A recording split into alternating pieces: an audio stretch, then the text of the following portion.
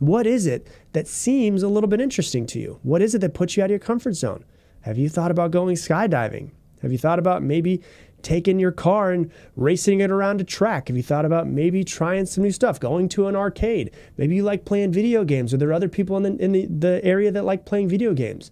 Go onto Facebook, start searching your area and see if there's other people that are doing the things that you like to do.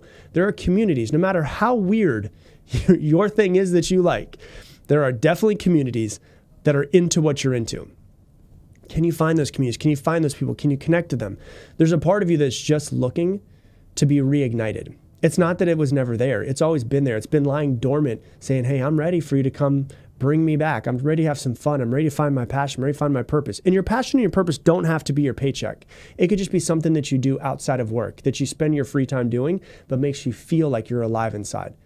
Because burnout doesn't come from doing too many things. Burnout comes from doing too little of what you actually love. And so what I would recommend to you is to understand, no matter what age you are, you can reinvent yourself at any moment. You can bring that childlike feeling back in.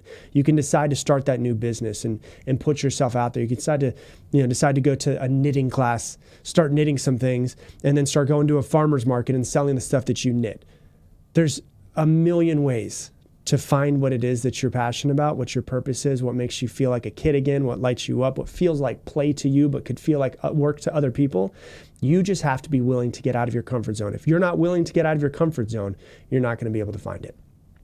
So that's what I got for you for today's episode. If you love this episode, please share it on your Instagram stories. Tag me in at Rob Dial Jr., ROBDIALJR. And if you love this podcast, you probably heard me talk about Mindset Mentor Plus. It is basically designed to help you integrate every single one of these episodes into your life.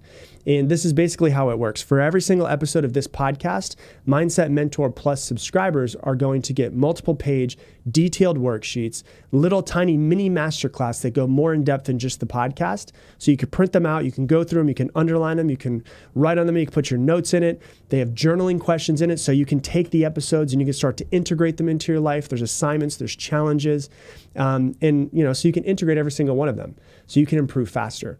That's also where we do the monthly Q&A sessions. That's where I got this question from, was a monthly Q&A session. So if you want to learn more about it, there's a video if you go to mindsetmentor.com and check it out. See if it's for you. Once again, it's mindsetmentor.com.